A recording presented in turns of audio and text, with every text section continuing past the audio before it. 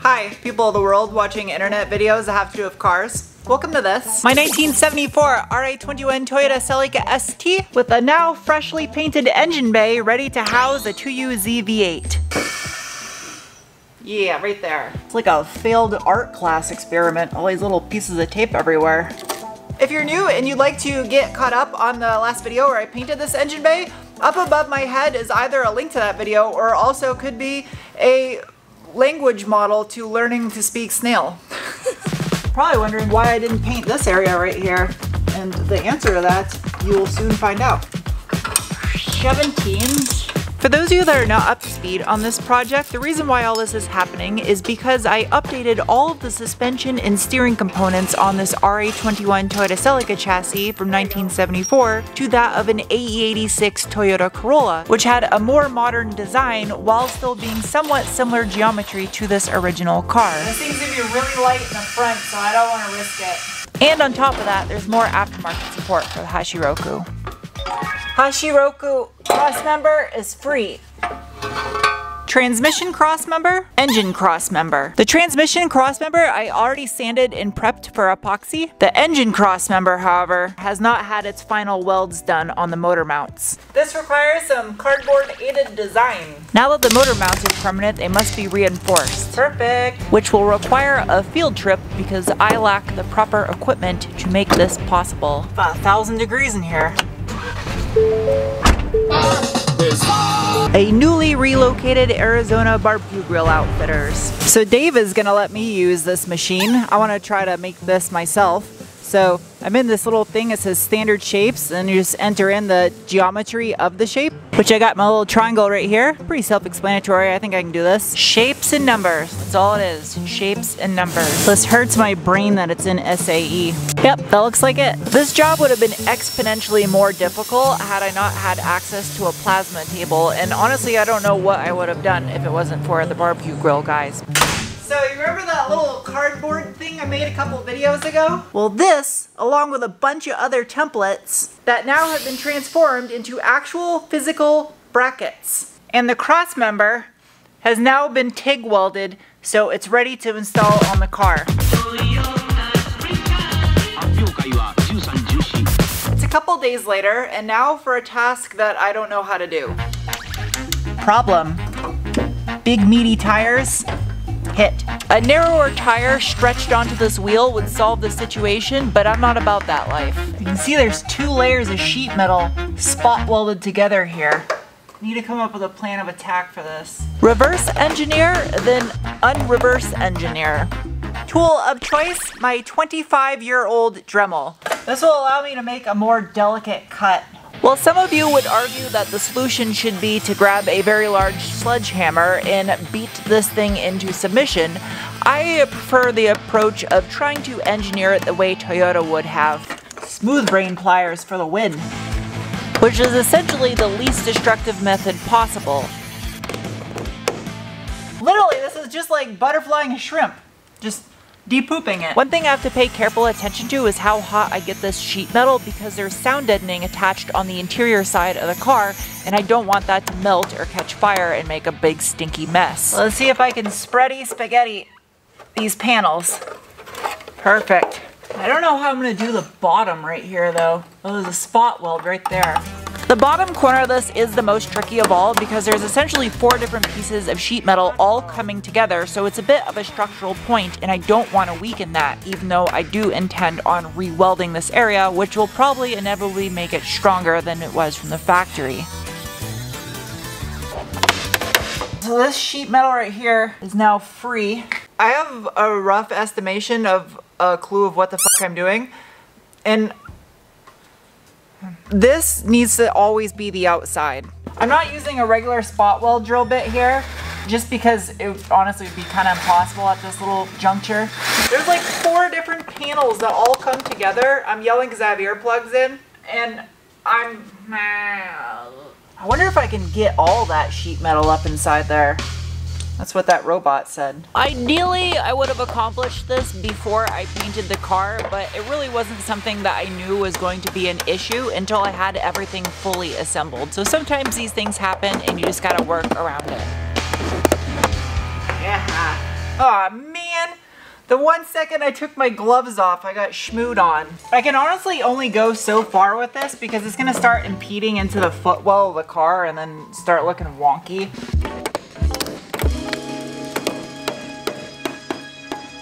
That's about it right there. I know it looks kind of sloppy right now, but I'm gonna have seam sealer up in there, some welds, and this will get cleaned up and then rubber undercoated. It'll look like factory. Ouch, this is heavy. As much as I hate having to do this, it would suck worse to have to redo all these welds because I didn't check the clearance. Oh wow. That's really good. Ouch, that was sharp. Yeah, that'll do. That'll absolutely do.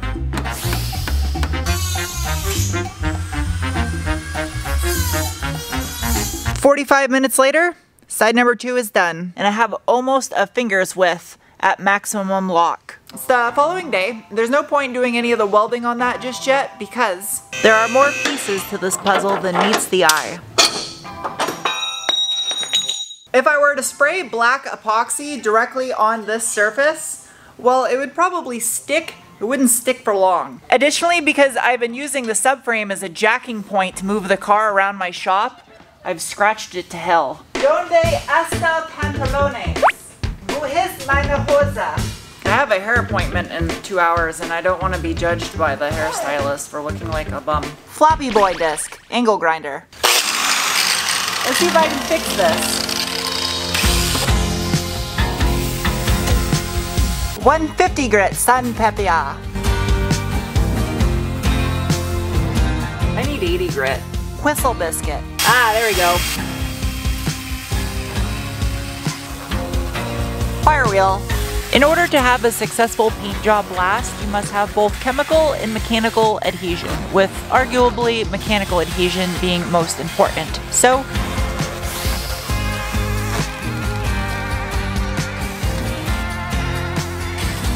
solvent-based wax and grease remover. Give it a pre-wipe before I even take it into the booth. This thing's heavy. How am I gonna do this? Now that I just got my hair freshly done at a salon, it's time for me to make it stink like paint and chemicals. I'm gonna do 1 full cup's worth of black epoxy. This is the same exact stuff I used on the car. This is not sponsored, so I'm not saying it makes it, but you can read. I don't know why I grabbed a short stir stick. That's kind of dumb. God, this stuff is so thick. The original transmission crossmember on this car was done in a satin black, so I wanted to keep things as close to original as possible. This is a 1-to-1, so 13 ounces and 13 ounces. That's gonna take about 30 minutes for it to activate. I went back and forth on whether or not I wanted to powder coat or to paint these pieces. Waterborne wax and grease remover. Ultimately, I chose to go with the epoxy paint because I feel it holds up better on suspension and undercar pieces when it gets impacted by rocks, as powder coating likes to spread corrosion up underneath it once it is initially broken through with a rock or something impacting it. And because this is a direct to metal application, I decided to go with 3 medium wet coats on here, with my first coat being a little bit lighter than the other 2. As the first coat, these pieces I'm painting are fairly critical. I literally can't install anything without them. So for my second coat, I kicked the PSI down to 16 PSI on the gun by accident. And I was mid-spray and I was like, oh, this is laying out amazing. The consistency of the orange peel was just like robot-like perfect. And I was like, what the hell is different? And I looked at the pressure on the gun and I saw it was down to 16. Normally you're supposed to spray that with the minigun around 20. Amazing. I could not believe how easy it was to control, especially getting to little like pockets and stuff where typically you would want to run when you're spraying up in those little crevices. Now it was perfect. So that was awesome. Let's see. It's been about 15-20 minutes. As much as I want to just grab this stuff and start throwing stuff together on the car, it needs to sit and harden up. Well, that's not too bad. Considering this is just a piece of steel that I scuffed with 80 grit. Same thing with the engine cross member. That turned out pretty good. I feel like I got a little bit dry by the hook. I don't know if I'm being picky or not. I'm so happy how these little brackets turned out. I mean, that looks like it came from a factory. I tried to get up inside these little pocketed areas as best as possible. It was really hard to spray inside the little grooves, but luckily it's not runs or anything. The little brackets turned out good. It's the following day, and I have a bit of a conundrum that I'm trying to decide what to do about these headlight buckets before I install them. It's really hard to tell because these are super dirty and kind of corroded, but originally I think this was finished in black zinc. I could just repaint these black, but because there's so much fine adjustment to them, you don't want them getting gunked up with paint. Challenge with these being zinc though is there's these little plastic pieces in there that I can't let chemicals get to because they'll destroy them. I'm strategically recording this so I don't forget how it goes together. Spring into the outer hole. I can't believe it still has these. This is the original Kyoto made in Japan high beam. It has little labels paint stamped onto them from the factory, and I'll lose those if I re-zinc them. I'm gonna use a very light citrus degreaser and see what this does. You know, this might actually be that cadmium green coating and not black zinc, which is something that Toyota also used, very common on their vehicles. Alright, so this is definitely green cadmium coating. The only reason why I repainted that car is because someone had repainted it before me and done a terrible job. So I'm only restoring stuff that was done shittily and not factory. These trim rings, I don't know about. I don't know if I can get these clean. I'll try a yellow Scotch pad. These are fairly non-invasive. A little bit of robot cotton candy. Well, I could have just bought a cheap made in elsewhere replacement one for a couple dollars. It was well worth spending the 15 minutes to make the genuine original Toyota one look brand new. Aw, man. That's not okay. That's too much to try to just like touch up, spot fix. I'll lose the little logo, and yeah, I guess I could try to repaint it on there, but that's just janky. It's too... I'll let you guys vote on it down below, but I think I should probably just have all of the things replated. It is at least stamped in the sheet metal at the top right here, made in Japan Toyota. I got an idea that's worth a shot. This is fallout remover designed for cleaning brake rotors on cars. I don't know what it's gonna do to this. I probably shouldn't be breathing it. That's a giant bubble of chemical. You know what's a real deciding factor is whether or not I can get these little plastic taberdoodles out without breaking them. Yep, there's one. Oh, I heard that one crack. I don't know, it's still functional. All right. Come on, no whammies. Got it. Got them all out, none broke. Big money, no whammies. Big money, no whammies. Yeah. Extraction successful. I guess it's settled then. I have them fully disassembled. This one was real bad. Hardware all separated. This should be gold zinc. Without a doubt, the little nut plates are supposed to be black zinc. None of the plastics broke. I've had this out here in the sun all day. All right, this paint's good and hard now. Ook. At the start of this video, this was nothing but a piece of cardboard. Now, it's an actual part. Critical one at that, because I need to make these lines and I can't do it without this. Haha.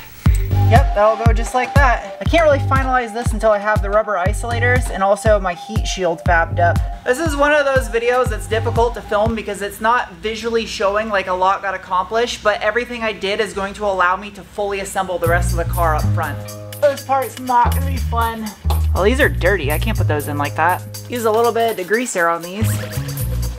Now I got the spacer in there. This should make more sense. Eyes up. Okay, I think that's how it goes. Shit. Fucking hurry, you fucking idiot. Oh my god, this is hard. Holy shit, that sucked. Back in the hole I go. I come out of the hole, I go back in the hole. I come out of the hole, I go back in the hole. I add a little bit of quickie on there. Probably should have tightened the hardware before doing that. Alright, now that I finished smooth braining, it's okay to have the occasional smooth brain moment in life as long as you realize that you're having a smooth brain moment. There's those of us that don't realize it that become NPCs. Reassembly is so satisfying. I love this part. Not only are my parts gonna slide in easily, but they're also gonna smell like lime slush puppy. Shout out in the comments below if you know what a slush puppy is. Had I been born an intelligent human being, I would have used my hydraulic press to do that. Oh, you stupid. Don't do dumb things like Sarah does. Be smart.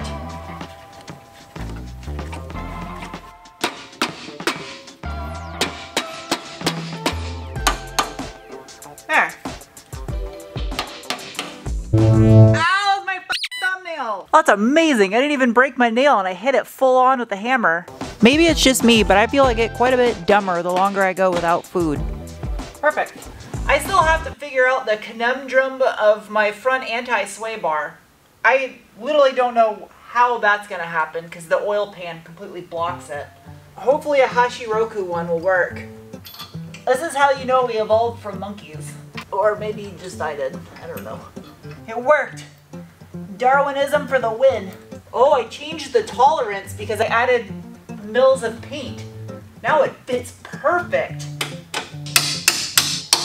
Now I can do an accurate test. Without having the front fenders on, I really can't say where this is gonna be, but that's already gonna max out the steering right there. I mean, the top of the tire is way in. I'm probably like -3 degrees of camber right there. So obviously I'm gonna bring the bottom in, and the top is actually probably where it should be.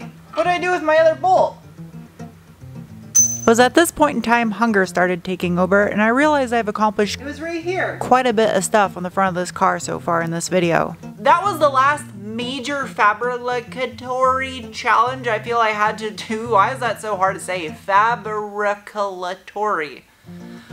I have heater core piping, a couple little tweaks to the wiring harness to make it better, finish the back side of this from inside the car once I can roll it around on the floor, drive shaft, an exhaust left, and front anti-sway bar. Those are the conundrums I gotta solve before this is a drivable vehicle. So the next video should be finishing up stuff in the engine bay so I can reinstall the engine, and then after that, probably the exhaust, which I have some special sauce up my sleeve. That didn't sound, I'm getting hungry, I think, so words starting to make food sense come into my brain.